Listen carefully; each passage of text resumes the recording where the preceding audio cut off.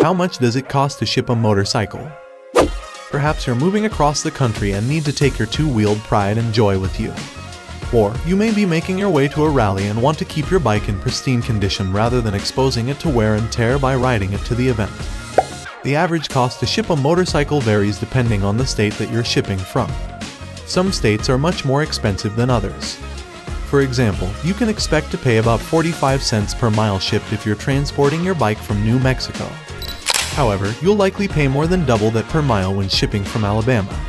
So, location plays a big part, as we'll dig into a little later. But on a very general level, the average cost of shipping a motorcycle tends to fall between the 50 cents and 60 cents per mile range. Though the average looks fairly manageable, your true bike transport cost depends on several factors. In many cases, the presence of one of these factors raises the price of shipping. Give us a call today at 888-230-9776.